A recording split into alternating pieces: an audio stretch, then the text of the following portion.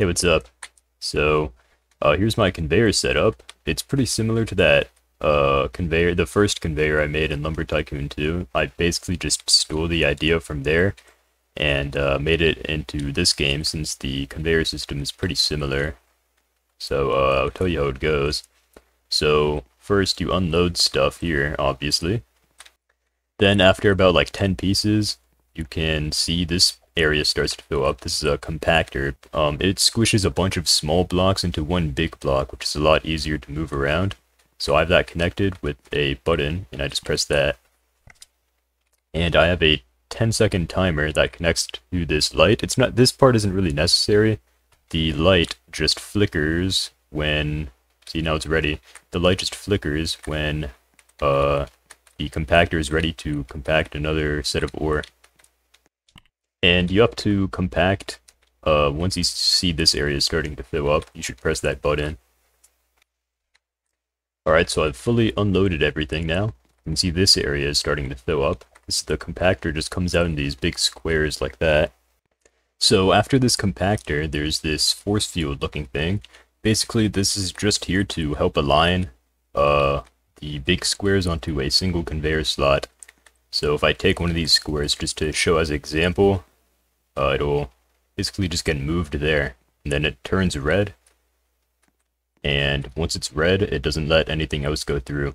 So this thing can just fill up here. So it can just fill up like this, and now, at this point, you would want to disconnect your trailer if you have one. And I just have the standard pickup truck. This would probably work a lot better with a larger truck, but now you press this lever here. This activates the trapdoor, which lets the blocks come through. Then once you have about, I don't know, 4 or 5 of them, you can press the trapdoor. I think I put too many though. Alright, let me do that again since I kind of messed it up last time. You just try to align your pickup truck here. Then you press this lever.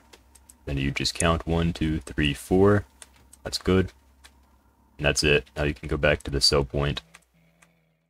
Alright, so this is everything you need to build this exact conveyor. You need your furnace here. I guess any type of furnace will work. I just have I think this is the basic one. It's the one right after the rusty first furnace you get. Then you need 4 wires, a lever, a button, a delay, a spotlight, 9 angled 1x1 conveyors, one 1x2 conveyor. You need a trap door. You need 2 of these 1x1 dots, like that. And then you need 4 of these 1x4 pillars. You don't really need a ton of these supports. Just like 4 is fine. You can use as many or as little as you want, but it just helps a lot when you're placing them. And then you need 8 of these, I think 2x4 mini wall things. Then you need one of these aligner conveyors, a funnel conveyor, a giant 2x2 conveyor, and 2 giant 2x2 turn conveyors, as well as a compactor. So first I just cleared my space. I like to make it in the corner, just to use up less space so I can build more stuff in the middle here. And you have to make sure your compactor is right on the corner like this, right on the edge. Then you take your funnel, you try to align it perfectly like that to where it's in the center, and then you just bring it this way. I think that's good, right there. Now you take your furnace, you make sure the arrow points towards the compactor, and you place that down. Now you take one of these angled conveyors, place that there, and then you take a conveyor support and another angled conveyor. It doesn't really matter if you have conveyor walls on these. I like to have them, but they're pretty cheap. I suggest you get them too. And now you can kind of just keep adding these supports. So now I have 2 of them here, and you need, I think, 4. And now when you're running out of supports, you can just take the support from right under that one, like that. And I can add another angled conveyor. Now I remove these supports. Then you bring this compactor here, and you put it right at the end of this angled conveyor, just like that. So now when there's blocks on this conveyor, it's just going to fall into here. Although it doesn't actually have to go into here. It can land basically anywhere touching this orange part. And now we'll take these 2x4 rectangles and just make a little kind of a containment chamber for my ores so they don't fall out. Actually, I misaligned that. I need to put it just like that. There you go. So next, you take one of these turns. You make sure the edges line up just like this right here. So it's just completely flat right here. Then you take the other turn, place it like that. Then you take the 2x4 straight conveyor. So it should basically just turn like this. Now you take this aligner conveyor, you place that right after the 2x2. And now you have to basically do the same thing you did here with the angled conveyors. So let me grab one, place it down, then you grab a support and place another one down. And then you just keep doing this until it is at least 5 high. Alright, so this is the last angled conveyor. Oops. It's 1, 2, 3, 4, 5 angled conveyors tall. Make sure you're using the 1x1 angled conveyors. You shouldn't use the 1x2s because the 1x2s actually have a less steep slope. Hold on, wrong conveyor. This one. Let me compare them. So you can see this 1x1 is a lot steeper than the 1x2, which means you use less space to get the same height if you use the 1x1s. That makes sense. So then you skip one space, so this is where you would usually put it, and then you just move it once like that. Then you stack it to the same height as this one. So I think that's 4, right? Oh wait, no, 5 supports high. And then you place down this straight 1x2 conveyor, like that. So there you go. Make sure you at least remove the supports from right under the last angled conveyor and right under the straight conveyor here. Or else you won't have room for your truck to go up under.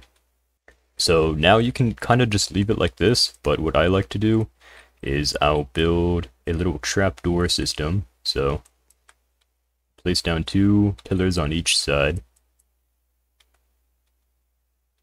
And then a cube on one of the sides. And then you take the trapdoor and place it down like that. And you have to make sure it opens, so this is opening the wrong way, you have to make sure it opens the other way, so let me rotate it. There you go, so make sure it opens this way. And now you can connect the wiring. I like to put my lever right here and my button right here. Make sure the output wire is facing downwards. Then you take a wire, connect that like this. I like to make my wiring look nice, so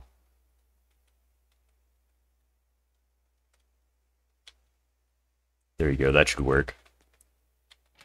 Yep. So this basically just acts as the doorway that lets stuff go into your truck. And this block actually doesn't really matter. Now that I think about it, you can just, I don't know, place it wherever you want or just get rid of it.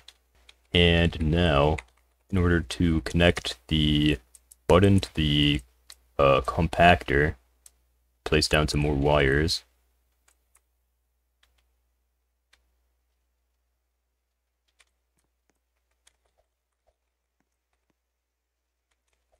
And make sure the wire connects to this button right here on the compactor, or else it won't work.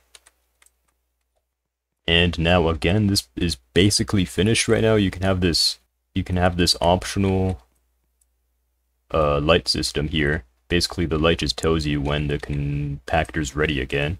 So I'll connect a wire to the button again.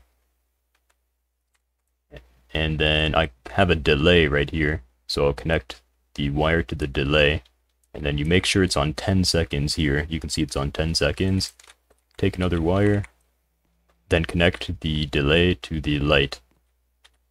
So after 10 seconds, then this light will flicker on and off, and that's how long the compactor takes to compact. so it'll tell you when it's ready again. So yeah, that's pretty much it. If you like it, you can like and subscribe. I don't really mind if you don't. It would be pretty cool. Let me know in the comments if you have any ideas for this on how to improve it, or anything else in the comments you want to say. Go for it. Yeah, that's about it. See ya.